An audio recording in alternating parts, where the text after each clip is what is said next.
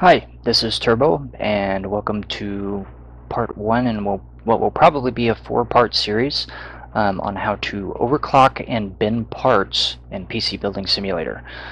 Um, so you might be asking, what is binning? What do you mean when we say bin parts? Well, there's something in the real world called the Silicon Lottery, and basically what happens during CPU chip or GPU chip and even memory chip manufacturing process is that you have little differences between the chips, whether that's due to maybe a slight impurity somewhere in the silicon or a difference between two different manufacturing machines on the manufacturing floor. Um, Whatever it is, not everything turns out the exact same. So the devs, in their infinite wisdom, added this into the game. So not every 1080 Ti that's water cooled is the exact same. They basically added in a random number generator that will randomly generate different asset values for the card. So one card may max out at like 65 degrees while another card maxes out at 95 degrees. So that's why we go through and we do this, so we find those best cards and we can use those for our overclocking efforts, and that way we can reach these, ungodly high temperature, or not temperatures, scores in 3D Mark, like the 25,000s and beyond, hopefully when RTX hits. So to start, we need to grab a case. We need to basically build a benchmark rig that pretty much anything will fit in. There's a few different cases that are good for this. The Cosmos C700P is one. The EVGA DG series is another one. Personally, for any kind of benchmark work that I do, I like to use the Define R6. It's got a few different things going for it that just makes it a little bit easier to work with as far as some cooling parts go. And so that's just why I always go with this. So I'll tear this case down, get everything out of it. I like to get this out of the way so I can move the panel over because I'm picky. And now that everything's out, we can put in some different case fans.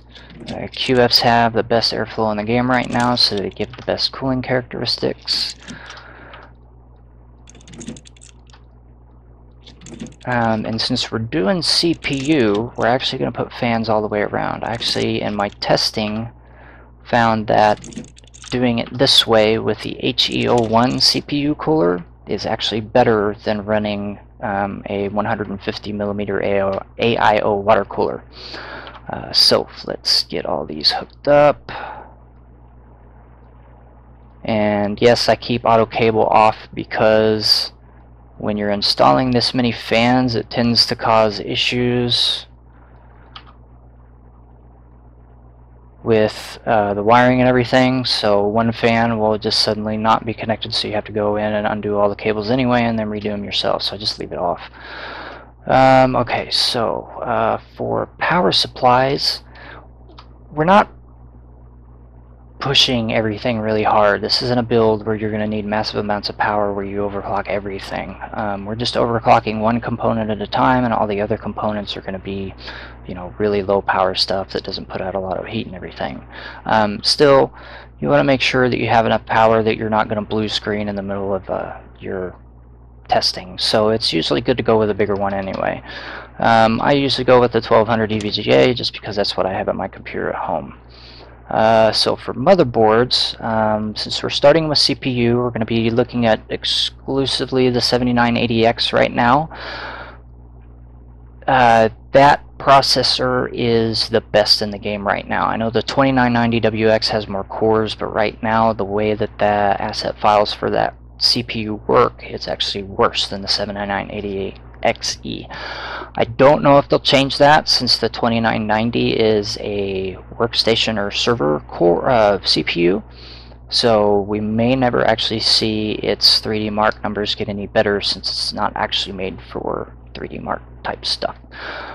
So what we'll do is we'll look at all the X299 boards. It doesn't really matter which one you do. I like the ROG boards. But any X299 board will pretty much work. It doesn't really matter which one you choose. I did quite a bit of board binning as well, just to see if there was any difference between them. And there really isn't. So it doesn't really matter which one you pick. I like the Rampage Extreme just because it's pretty. If you're going to be, you know, taking pictures and doing videos and putting them on the internet, it may as well look cool, right? So let's get some storage in there. MPs, just because, you know, fast install times are awesome. So we'll grab our 7980XE. And for RAM, since RAM doesn't really matter for this test, it doesn't really matter what you grab. You just need to have something in there that'll let the computer start.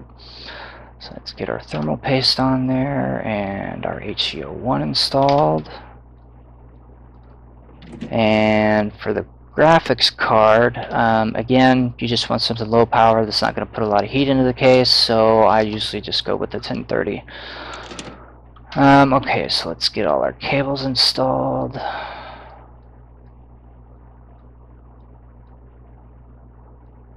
Alright, and let's boot her up. Don't forget your USB drive so you have an OS. And we'll load into the OS and we'll install OCCT, and that's it. Since all we're testing is CPUs, we don't need GPU tuner or anything else. Alright, and once you get to this point, F2 or delete to get into the BIOS. Again, leave RAM alone. We're not going to be doing anything to it. Just go straight to the CPU page. Add one click to the ratio just to get a little bit of an overclock. We don't want, you know, we're not pushing this thing super hard. We just want to have a baseline at a specific set value that we can compare to all the other chips. So I usually go with the 43 and the 1.75. I like to bump the voltage up to 1.75 because some of the worst 7980XEs have issues with blue screening at less voltage than that. So we'll just do that, apply changes and restart. Get into everything, and usually you can do this one in two ways. You can wait a few seconds, or you can just go ahead and immediately open OCCT. The reason you do that, do the wait time, is that how this game does its you know, power sensor, whatever thing, it does it as a gradual rise in power. So when you first boot up the computer, it starts at some arbitrary number minimum. I'm not really sure what it is. I think the lowest I've ever seen is 89 watts or so. But then it takes a little bit of time for it to rise up to its true minimum idle. So you're waiting a few seconds before you open OCCT, make sure that your value in your minimum idle box is actually the correct value for your power. Okay, so we'll go infinite and we'll hit on. The reason we want infinite is because we want to give the program enough time to bring this max power draw up to its absolute maximum. So we just wait for that to happen. Usually it's about 30 seconds or so. Some of the worst ones are a little bit more than 30 seconds. Some of the better ones are as little as 25 seconds. Okay, so we've maxed out at 327. Now we can just turn this off, and what I like to do is I like to sit and wait for this power draw to come back down to its minimum levels. And what that does is it allows, because this number fluctuates so much, it allows this absolute minimum temperature value for the CPU to stabilize.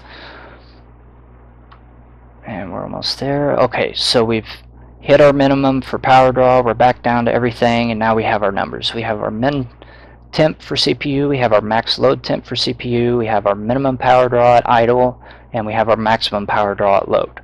So now what do we do with these numbers? Well, you can use a program like Excel or the Google Docs Excel type thing, or anything like that, really, anything that allows you to make a spreadsheet out of something. And then you just make a table and you go to work. So you have your minimum idle temps, your max load temps, your idle power draw, and your max power draw, and you just record those. And then you shut everything down, pull that CPU you just tested out, put a new one in, and you just do it again and again and again. Here I did 100. I wanted to be really, really thorough. You could probably get away with doing half of that and still find the right numbers that you want to look for. The best that I could find is here in the highlighted in yellow, but it looks like that best chip values are probably about 1 in probably about 1 in 50 or 1 in 40, maybe a little bit better than that. I haven't actually crunched the numbers, but this is just my quick observation from what I found. So once you have all that, you're done with CPUs. So like I said, all you have to do is when you get done, you just shut down, pull this off, pull the CPU out, put a different one in, still a 7980XE, and then put your cooler back on, hook that back up, restart, head over here, go straight into the BIOS, and since you replaced the chip, everything here is going to reset, so you dial your numbers back in, apply and restart, and then you run OCCT again, and you record the numbers just like that, and you just do that over and over again until you have as many numbers as you want. So once you're done with CPUs, it's time to do GPUs. So let's head over here. I may have used all of my fractal design cases, so what I'll do is I'll just head down here. Okay, so this is my fractal design case for doing GPUs. Again, on a lot of the stuff that really didn't matter, I used just regular old components. I grabbed the Maximus 10 formula because it was the very first board on the list. I put an 8100 CPU in there to keep temps down. Same storage, same RAM. The biggest difference, of course, is going to be the water cooling stuff. So I took the fans out of the front, put a 360mm radiator in, and then ran my loop. So one note here is that when you're running this loop, you need to do this tube first. A lot of times if you try to leave that tube last, it will cause a clipping issue with these other two, and it goes from that back port on the radiator to the pump inlet. Okay, and since we have that, we can start up, and what I do is I'll install OCCT and GPU tuner, since we need the GPU tuner to dial in our overclocks. You won't ever go into the BIOS for this because you're just going to leave the CPU and the RAM the same. So first thing you do, open up GPU tuner, dial in your core clock and your memory clock. Best values I found for testing purposes were 2100 on the core clock and 2400 on the memory clock, and of course max out core voltage. Once you're done with that, you can open up OCCT. You might wait just a little bit longer if you want to make sure that this value is stabilized, since it's got to come up so much higher.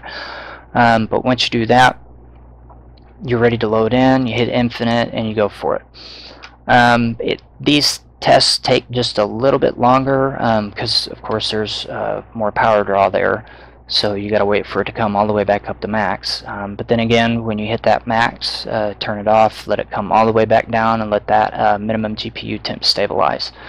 Once that's done and you have your values, again, you just make something just exactly the same as before.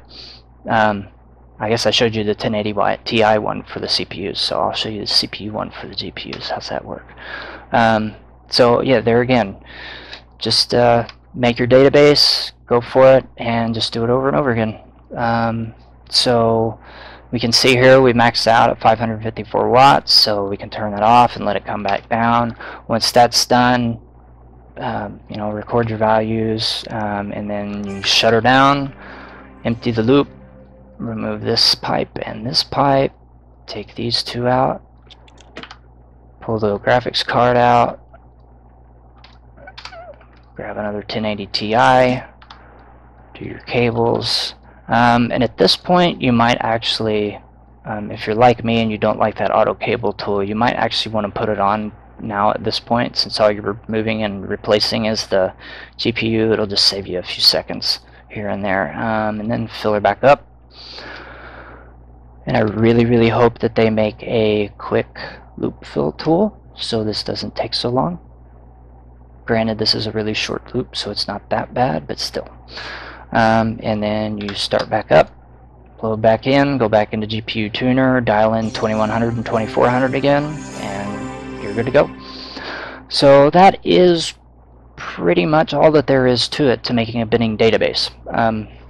You don't really need to make a binning database for RAM, and the reason for that is RAM is really easy. You plug it into the motherboard, you dial it up to 1.9 volts on the RAM voltage in the BIOS, and then you restart, and if it bricks, okay, that's not a good RAM stick. If it doesn't, okay, you've got one of the best RAM sticks in the game. The RAM to do that with, I'll cover all that in a RAM only video, because there's the actual overclocking of that is really complicated. So yeah, that's pretty much it. I hope you enjoyed the video. If you have any questions, please feel free to ask them. If you enjoyed the video, please like it, maybe even subscribe. That way you get notifications for the next videos in this series.